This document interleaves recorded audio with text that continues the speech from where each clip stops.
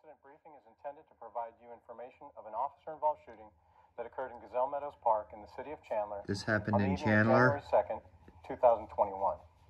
You're about to view pictures, audio footage, and video footage related to the case, so you have a better understanding of what occurred. A bad one, guys, I believe. Right now. The video captured is part of an ongoing investigation. The investigation has identified the suspect to be Anthony Cano, a 17-year-old Chandler resident. A word of caution, this video contains graphic images which could be disturbing. This is an officer-involved shooting that happened in Chandler. It just drives me crazy about this one. The kid is shot in the back. He's in critical condition in the hospital. Haven't heard anything else about it. But I wanted to bring this to you guys and let you come to your own conclusion. My conclusion is this is a killer officer that needs to be off the force.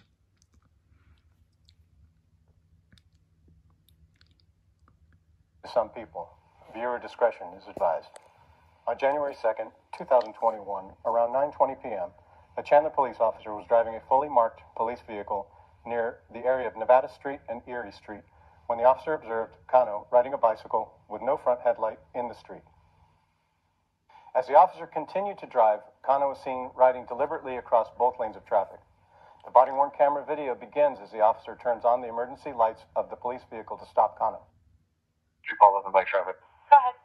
You're in Nevada. He's failing to yield. Copy.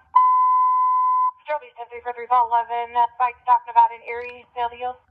Cano refused to stop and fled from the officer on the bicycle. Or north from Erie, along the tracks. Cano is seen fleeing from the officer on a dirt road. As Cano approached an empty canal, he abandoned the bicycle and ran from the officer towards Gazelle Meadows Park. He's fleeing on foot.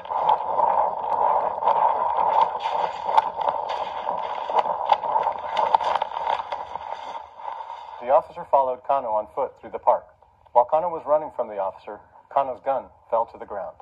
As Cano stopped to retrieve his gun, the officer drew his duty weapon. Stop! Weapon drawn! Get on the ground! 998. The image on the left shows a still frame from the officer's body-worn camera of Cano holding a gun just before the officer fired his duty weapon. The image on the right shows a close-up picture of Cano's gun. The officer remained with Cano and rendered medical aid until fire department personnel arrived. Cano was transported to the hospital in critical condition. The officer involved in this incident has 5 years of service with the Chandler Police Department. The officer has been placed on administrative leave as per standard practice. This incident is the subject of both an internal and criminal investigation, which will be reviewed by the Maricopa County Attorney's Office. Upon completion, this investigation will be reviewed by an external citizens panel comprised of community members, as is standard practice in all use of force reviews. Conclusions about whether the actions of the officer were consistent with case law, department policy, and best practices in policing will not be made until all the facts are known and the investigation is completed. This video, I mean, he shot a 17-year-old in the back twice. And the kid dropped his weapon, turned around to retrieve the weapon. He was picking the weapon up off the ground when the officer shot him in the back. No orders of drop the weapon, nothing. Maybe the officer felt that he was going to turn around and shoot the weapon, which is very possible. However, he was shot in the back. This, because it's Maricopa that's reviewing the case, because there was a weapon there and the kid had his hand on the weapon, it'll be a justified shoot. But in my opinion, this officer is a killer cop. And I believe I know who he is, with the beard, the full beard and mustache. I'm pretty sure I know who this is.